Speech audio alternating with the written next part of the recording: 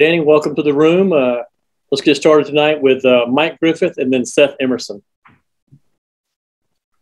Hey, Channing, great game against Florida. Appreciate you doing the interview tonight. Can you just give us some background on how you guys are approaching a game you're supposed to win by 37 points? It would seem to be hard to maybe keep an edge for a team you're supposed to blow out. This Florida game is definitely that week was like a challenging week for us offensively for Florida. They run a lot of schemes, kind of like eye violators. That's what we call them or whatnot. And so like we just had to really like buckle down and look at those type of things. And so like we just focus on what we had to do for our job. And so like once we paid attention, like what we had to do for our job and just executed that, everything took care of itself after that. So yeah, now we headed to I'm in Missouri. Play a good Missouri team. How are they different? How is Florida and Missouri different? Yeah, how's Missouri different from Florida?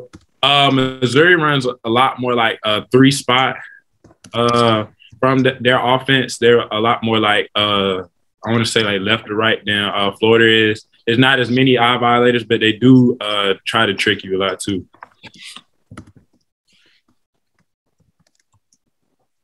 I'm good. I don't have anything. Okay, let's go next to Chip Towers and then Dean Legge. Yeah, Channing, this defense, we've written so much about how good it is. Obviously, it's a very good defense. But, the linebackers in particular, D-line kind of gets a lot of the glory here. But you look at what Quay did this past weekend. You've had big games like that. Nakobe has a pick six. It seems like somebody's the player of the week every week in the SEC. Can you just talk about this linebacker core? And I know the outside linebackers, they're the Wolf Pack. I don't know if you guys have come up with a nickname for your group or your inside guys or not. But. No, in the inside linebacker group, we don't have a name. Something I'm probably going to have to talk about tonight, actually. I don't know. Or at the end of the season, like we ain't really worried about a name for real right now. But we always just try to improve. Like each week, we focus on getting better. So we don't really try to focus on the past. Last week, we look at our mistakes. So now we just try to get better and better and better. I feel like that's what makes our room so special because we're all competitive. So we're all trying to do better than the other one. So like when you're trying to do better than the other one, you focus on everything: the keys, the alignments, what you got to do, everything. Like so, we trying to just like outdoing each other, is actually making us better. So, like, that's the number one thing that's kind of got us to the point that we are now. I think Dean's away from his chair, so let's go to Jake Rowe and then Ryan Curley. Channing, I wanted to ask you kind of about Nolan. I want to say we've talked to you about him before. I can't really remember, but do you get the sense that, obviously the plays he made Saturday against Florida – I mean, is he a guy that you guys have seen that out of him a lot during practice, that playmaking element that maybe, hasn't, necessarily been there from a turnover standpoint like we saw against Florida? Oh, yeah, definitely. In practice, like what you see in practice is what you're going to see, like see in the game. And we're a firm believer, like what you do in practice is what's going to show up in the game. And Nolan's always very passionate, very vocal, and he's going to make plays. And like what he does in practice, it shows up on the field. So like all his hard work, he earns it. All those plays you see, those like aren't just lucky plays. Like he actually worked for those. So, yeah. Channing, how special has it been to be a part of a defense like this? I mean, you guys are being compared to some of the best defenses ever. I mean, what is that like every day? Has it felt different this year than the last few years?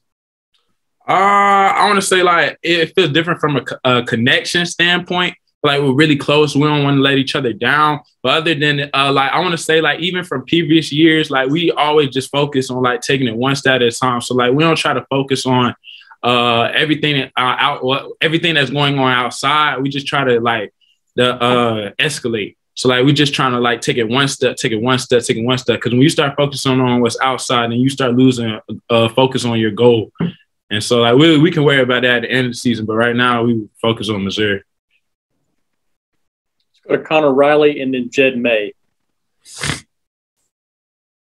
Yeah. Hey, Channing.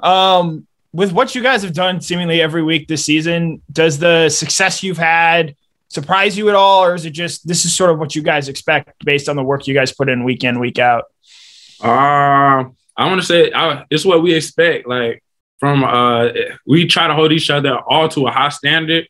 So like when we practice or not, we practice with a high standard. We don't settle for little mistakes. We try to focus on the little details, keep our composure, just keep grinding all the way until we get where we want to go. Channing, what is your, I guess, favorite memory of Keely Ringo just over this year? Obviously, he didn't get to practice with y'all last year with the injury. Just what has been your favorite, I guess, recollection of him, on the practice field over this year? On the practice field, I want to say my favorite memory of Keely. It's not my favorite memory of Keely is not in a practice though. Like he worked so hard in practice. My favorite memory of Keely is when his interception. His first interception. I want to say that was against UAB. I want to say like he just worked so hard. Like he's just a hard worker. Coach Smart stays on him, whatnot. Like he just keeps working and working and working. And just to see him in that moment, catch that pick six and like come from it, it's just like a special moment. So that's like my favorite memory of Keely. Let's go to Matthew Welsh and then Tyler Griffith. Yeah, Channing, I just want to ask you, what does it feel like to have the opportunity to go up against the SEC's leading rusher, and y'all are going to have a chance to really silence their run game this weekend?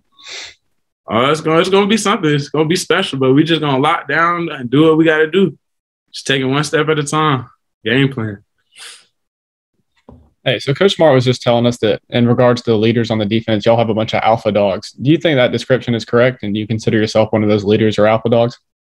I do feel like we have a lot of alpha dogs in the room, and I do consider myself one of alpha dogs. It doesn't matter like who's on the field, what's going on. Like I'm just gonna speak for my room specifically, but like there's way more alpha dogs than just in my room. Like it doesn't matter if the Kobe's out there, he gonna be the alpha dog. It don't matter if Quay out there, he gonna be an alpha dog. It don't matter if Jamon or Smile out there, whoever out there, they gonna be the leader of that team when it's time. So like whoever that's what we are firm believer in. Like whoever, like if you out there on the field, you the alpha dog. So you need to do what you gotta do what you gotta do to help the team out. All right, let's wrap up with Jack Matheson. Hey, Channing, I just want to talk about before the season, there's a lot of criticism about how young the Georgia secondary was. What have you seen from a lot of the young players in the secondary like Kamari Lassiter and Keely Ringo, and how have they developed throughout the season? They very attentive. They focus on the little details. Like I was saying before, like Bay has really good composure. They really listen to what coach is saying. Like they don't, like nobody really gets mad. They take coaching, and like that's a big part of I feel like why they've been so successful lately. They really take coaching. So they don't like once they take coaching and just focus on everything they have to focus on, then you just see the product once you get on the field.